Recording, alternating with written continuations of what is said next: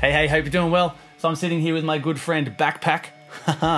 No, but quite seriously, this is the best backpack I didn't know that I needed. This is not a sponsored video. I actually didn't even realize that it was a Boss bag until it showed up. I just figured that I'd lay it on a bit thick and wear a Boss shirt as well. So I got this because I just did a run of shows with my original band, which is what the sticker is, the Webb project. That's my original stuff. You should check that out. There's a lot of driving and they're fairly small venues, and basically I just wanted to try to limit the amount of trips that we had to do to and from the car. We used to have all the leads in a box, which was very impractical. So I thought maybe if I had a backpack, it would make life easier. And this is amazing. I cannot believe that I didn't get one earlier. So there's like 1,000 pouches and it's built really, really well. So you got the pouch on the front there. I've got some strings in there at the moment. We've got this pouch on the front. You see down in there, you've got the pouch all the way to the bottom. Pouch just in there. So that's two pouches in one. You've got drink slots on the side. There's even a pouch on the front section, which goes in there.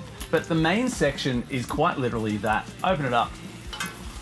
So have a look in there. That's really deep. Goes all the way to the bottom. It's fairly sturdy on the sides as well. I've been packing all my leads in that section. This back bit here, I've been using for the laptop. But check this out. If I wanted to, I could fit my GT1000 right in there. I reckon it would probably fit in this laptop section as well. Boom. GT1000 in a bag. You can fit some leads in, everything that you need. It's right there on your back. Frees up your hands. You have to do one trip from the car. How amazing. And also in here as well, you've got a couple of zippers. You've got a mesh zip pocket in that bit and a couple of little zipper pockets on that side as well.